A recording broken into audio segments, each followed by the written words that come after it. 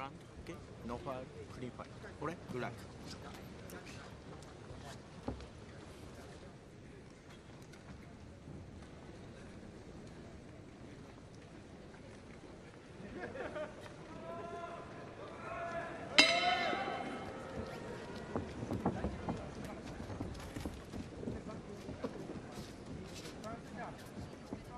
Best of the best in pretty much all of the lighter divisions, Tim. This fight against Diomel is really one of those just get back fights. Yeah, that's all it is. Tune-up fight.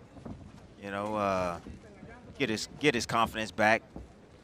I think honestly, I think he's gonna get a knockout in this fight. He should get a knockout. Find a guy with a little experience. Ooh, just that little feint right there tells me everything I need to know.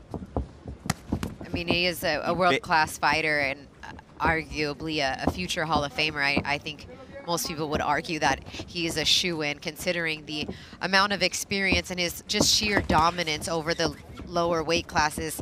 Chocolatito has been in 17 world title fights, 15-2 with 9 knockouts. His overall record of 47-2 with 39 knockouts is pretty impressive, to say the least. His opponent in the ring, Diocos, 14-5-3 with 4 knockouts. I look at the 4 knockouts. Not a heavy puncher at all, Christina. I look at the 5 losses already in his career. Only once has he been stopped, though.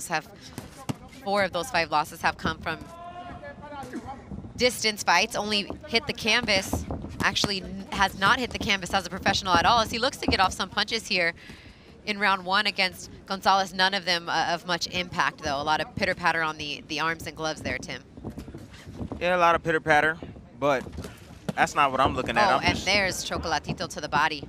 I'm looking at the fundamentals of Chocolatito or Gonzalez. You know, he's just walking straight in. He doesn't feel threatened by the punches, but he needs to come behind his jab.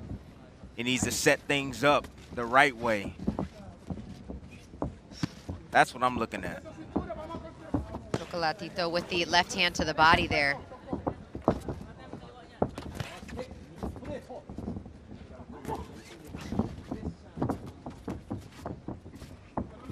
Really, he wants to give a run at another world title shot, having come off those losses to Sorong Visay and dealing with the injury that he did, his right meniscus that had him out of the ring for quite some time. He did have 1 fight back, but not anything of the caliber. He fought Moises Fuentes back in September of 2018, but he really wants to get back to world title contention. Look at that work rate is still there, beautiful, Christina. And he's varying it to the head and also to the body.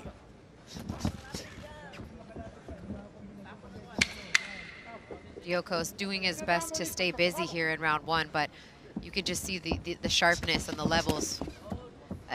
Good right hand to the body to finish this round, but Chocolatito a little sharper. A little sharper. Body punches were very effective that round. We know you like body punches. Yes. But that's going to bring the hands down. That's going to bring the defense down of your opponent. And it's also going to wear them down, Christina. And then allows you to land shots like this when you dig down to the body. See how he leans over? Hoping he would have threw an uppercut after that. Beautiful body shot right there. Diocos took that shot pretty well. Like I said, he has never been knocked down as a professional. So showed a little bit of toughness there, but actually looks to be somewhat dejected there in the corner already after round 1. He's all right. He'll be all right, at least for another round or so.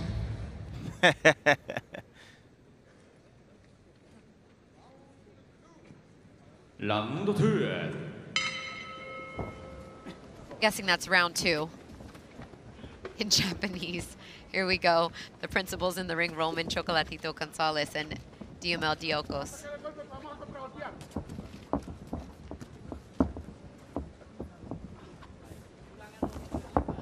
Diocos with about 6 pawing jabs there, trying to keep Gonzalez at bay. Yeah, when you fight against a high volume puncher like Gonzalez, you gotta have a stiff, sharp jab.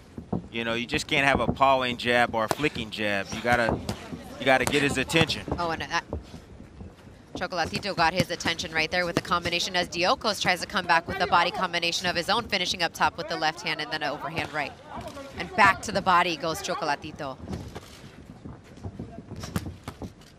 Diocos got some fast hands, but no pop behind his punches. Yeah, just slapping some of those punches. Stop Gonzalez. Keep him off of him. He's almost just slapping. He's not really getting those hands turned over there. As, again, a left hook to the body lands, and Diocos gets his right back. It's so discouraging when you hit a guy 8 times like that, and he doesn't bag up even off move. of you. Yeah, exactly. It's so discouraging. He's just standing right there in his face. And again, down to the body, then back up top. Strong right hand from Chocolatito. They're now letting leather fight. Big right hand from Chocolatito. And Diocos is hurt right now as he unleashes the body attack, then back up top. Again, left hook to the body. Oh, big right hand, my goodness. They're considering that a knockdown as he is being held up by the ropes.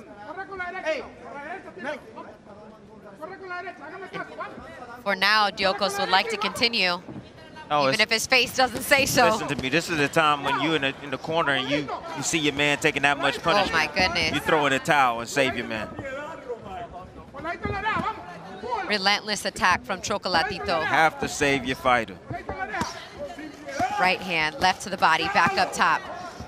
You name it, he's throwing it right now, and that's enough. Good job, ref. That's enough. Referee stops in and calls a halt to this fight after a barrage of punches from Chocolatito Gonzalez. Diocos did the best he can for a round and a half. Almost 2 rounds, but he was outclassed as Chocolatito gives his respects to the audience there in Japan. They love him as a fighter. He's often featured on this year-end show in Japan. Has trained there for years.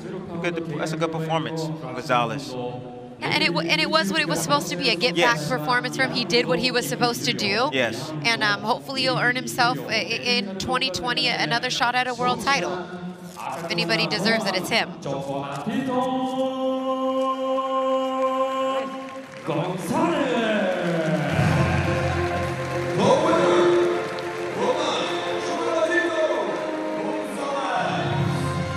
Much to the crowd's delight, congratulations on win number 48 in his 50th professional fight for Roman Chocolatito Gonzalez.